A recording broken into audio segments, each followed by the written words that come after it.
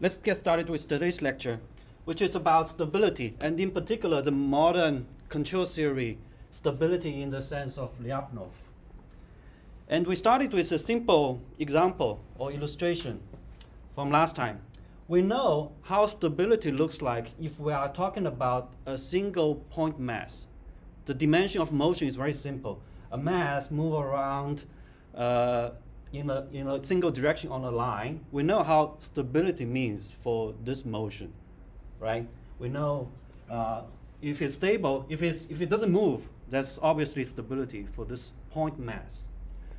And then we started thinking about more complex systems where your state system is a vector. So you have many more degrees of freedom compared to this case. For example, if it's in a two-dimensional space, then your point can move in this plane. And stability, a very strong stability concept is that motion is going to converge to the origin. This is a very strong stability assumption. This is the asymptotic stability. And then if it is three-dimensional or even higher dimensional, then there will be even more vector and linear algebra involved. So how can we, the fundamental question is, how can we simply judge a complex system stability from a simple mathematical calculation? It's not obvious. Think about, there are many, many degrees of freedom in how you can judge stability from a very simple criteria. It's not obvious. So that's one thing. Another thing is, we talked about system dynamics. For this system, we don't have additional input, and then it has an A matrix, it has a state vector. We now know how the solution looks like.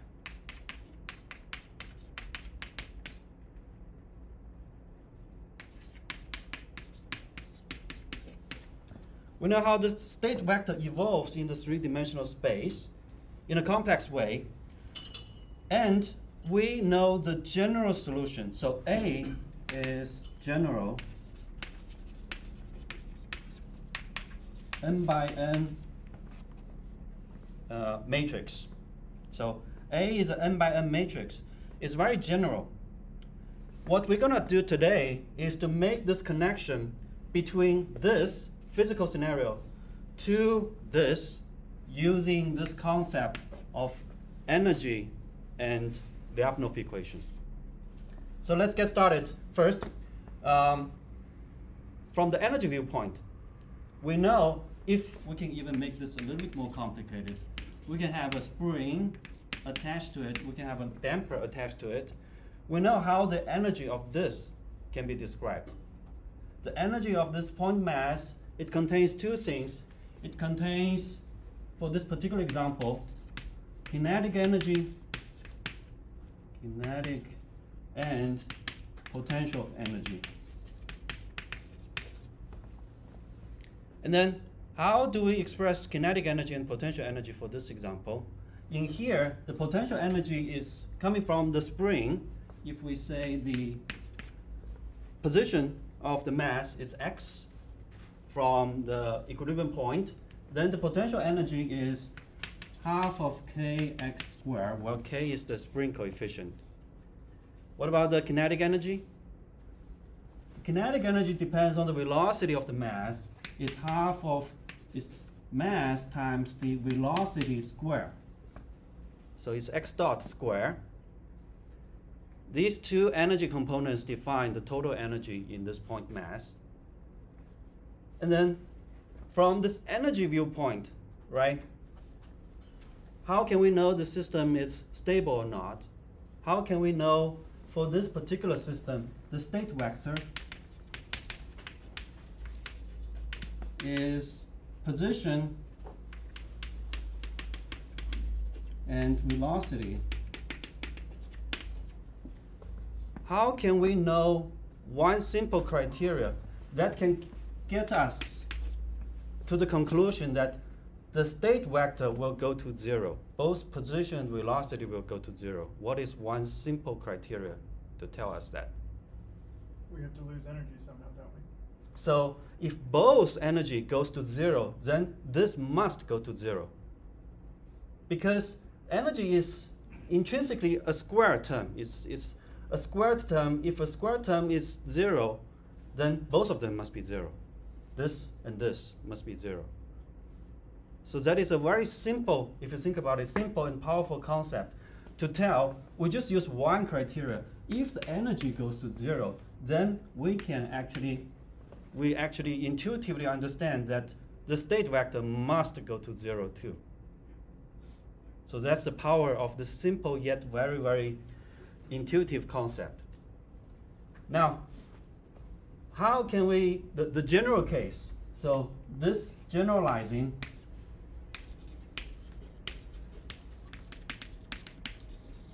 will become the Lyapunov equation. The energy equation will become the Lyapunov equation for this dynamic system case.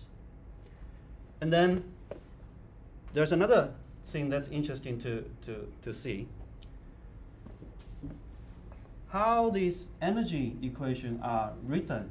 You can see it's the total energy, let's say E total, ET, is these two combined together.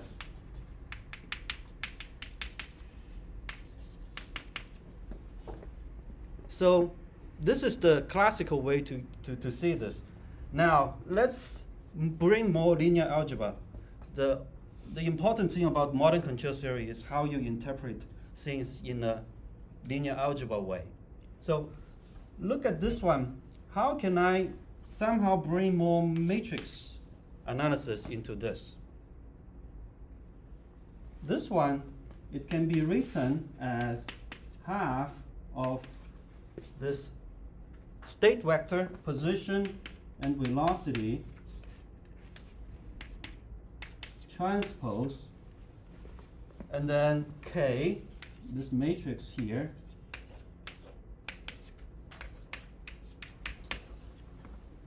times the vector. So this is equivalent to this if you multiply things out. And then if you write it this way, then symbolically, you just have one term instead of two terms. You can write it as half of, let's call this X vector transpose. And then this matrix, I can write it as P, and then X vector.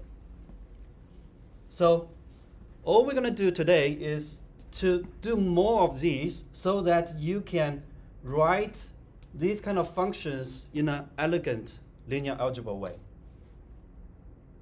So that's a key element over there. And then after we make the connection between the generalized energy concept to this matrix analysis, we're going to talk about properties of this matrix such that we can easily conclude stability, or whether the energy goes to 0 and the state vector goes to 0.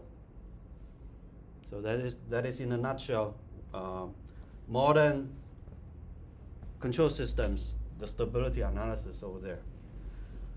There will be some technical elements over there. I will try my best to explain. Some of those technical elements will be included in the lecture notes. I won't go through all the details, but you should read it after class.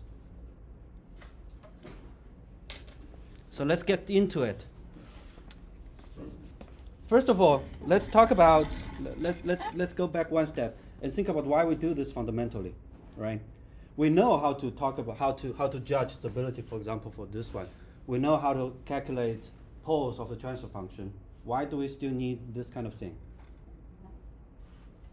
There are a few fundamental flaws or fundamental limitations of the previous approach to judge stability.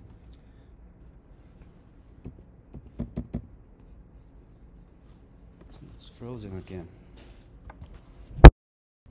First of all, this approach we talk about here, you do not have to solve, you don't have to go through this step. This step can be mathematically very tedious to calculate. So But this is the ultimate. If you know exactly how to solve this, you obviously know the stability immediately. This approach here, it doesn't require you to solve that, so that's a convenience. And second, is an energy perspective. It is one mapping from high dimensional space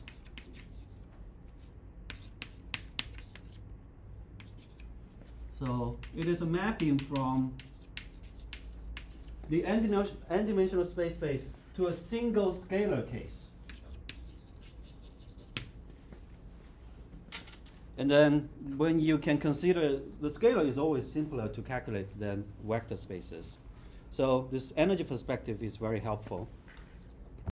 And then it fits for all the general dynamic systems that we talked about, whether it's linear or nonlinear, whether it's time invariant or time varying. This approach all applies. So it is much more capable than conventional classical control theory.